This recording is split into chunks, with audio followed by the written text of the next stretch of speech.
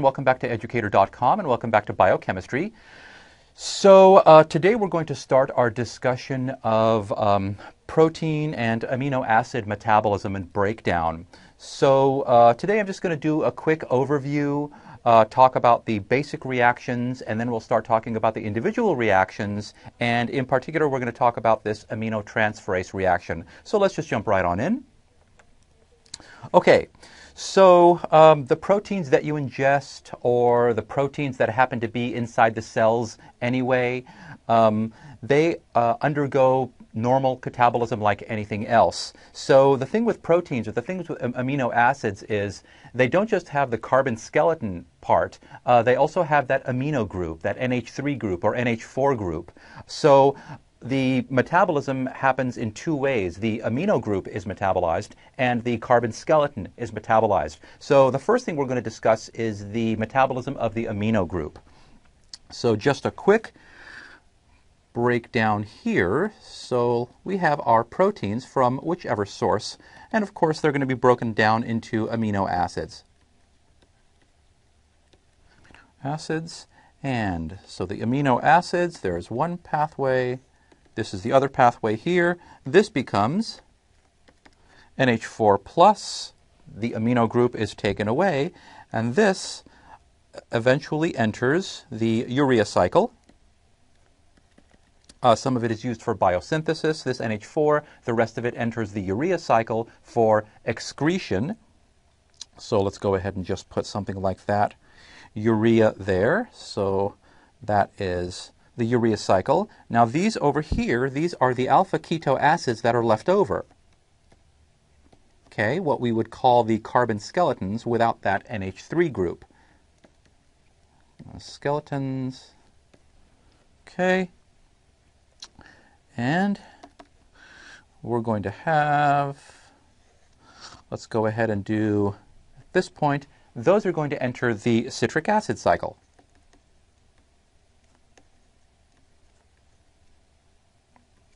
Which we have already discussed, and between them there is something called the aspartate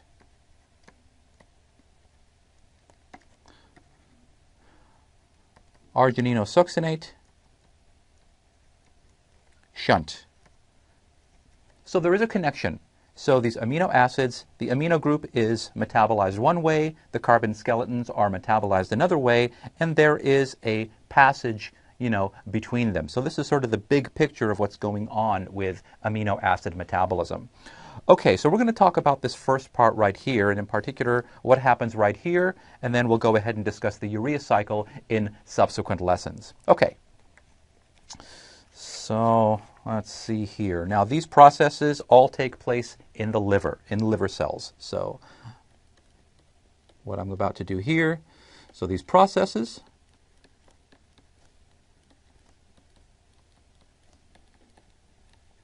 all take place in the liver.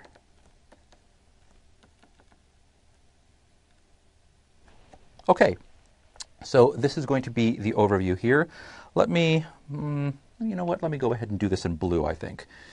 So we have we have COO, so this is R, we have H, and we have our NH3+.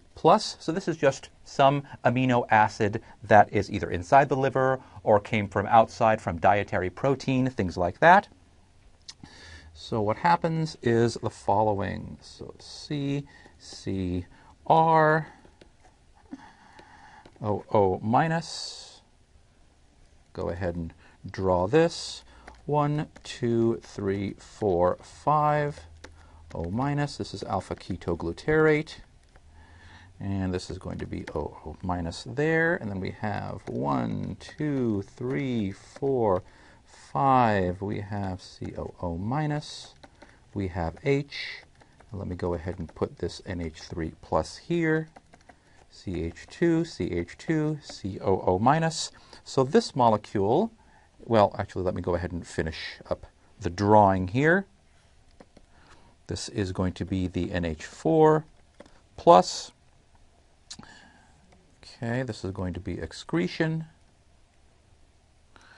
And it's going to be either NH4 plus, it's going to be urea or it's going to be uric acid, depending on the particular organism that we're talking about. For us, it's going to be urea.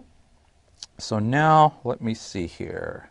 So this is, in red, let me go ahead and do, this is glutamate, this molecule right here. This molecule right here is the alpha-ketoglutarate. Okay, this is just your any amino acid. Notice that we have an R group there, could be anything. And this is your alpha-keto acid. So this is your alpha-keto acid that's left over after the amino group is taken off. So this amino group is what's taken off. It is transferred to alpha-ketoglutarate, and it is held as glutamate. So glutamate is a central molecule in all of the processes that we're going to be describing that take place in the liver. Glutamate is the place where amino acids are held until they are, where the amino groups are held until they are further processed. In the process of going from glutamate back to alpha-ketoglutarate, this amino group is released as NH4. Now, some of this is used for biosynthesis, and the rest is excreted. It enters the urea cycle, which we'll discuss in a little bit. So that's all that's going on here. So these alpha-keto acids, they are the carbon skeletons that are left over from amino acids that transfer their amino group to alpha-ketoglutarate to form glutamate. So carbon skeletons. Okay, so that's one of the processes that takes place. Okay, now, let's go ahead. Another process that takes place is this one.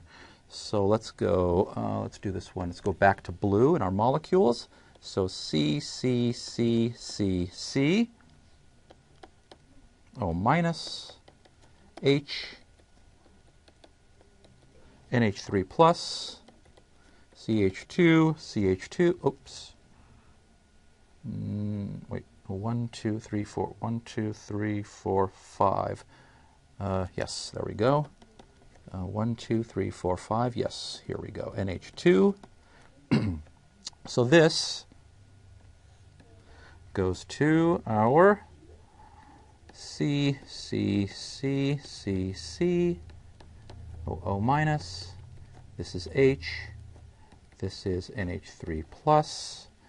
CH2, CH2. This is there. And of course, NH4 plus, which goes on to release either the NH4 plus, the urea, or the uric acid. Okay, so this one, here we have glutamine.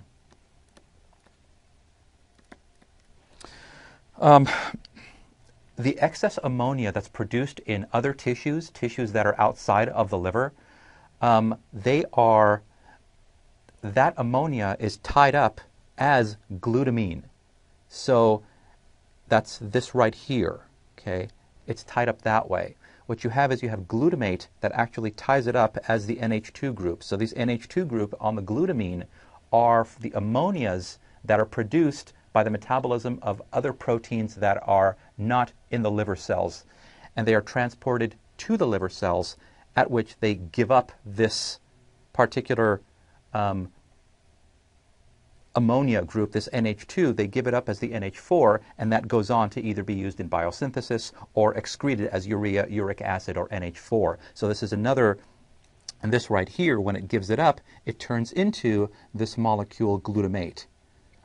And again, as we saw, glutamate is the central molecule in this amino group metabolism. So glutamate, very, very important molecule. And this glutamate, of course, goes on to release this one in another step, which we just saw a minute ago, in its conversion to alpha-ketoglutarate, to free up the alpha-ketoglutarate to take more amino groups from other amino acids that are already in the liver. So this right here is the glutamine from other tissues. Okay, from other tissues. Okay, now the excess NH3 produced in other tissues as we just said, is tied up as the NH2 group of glutamine. So it's very, very important. It's this NH2 that is the ammonia from the excess ammonia from other tissues, not this. It's this. 2 group of glutamine. Glutamine, which enters the liver and undergoes the above process.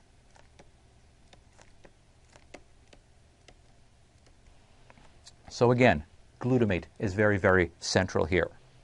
Okay.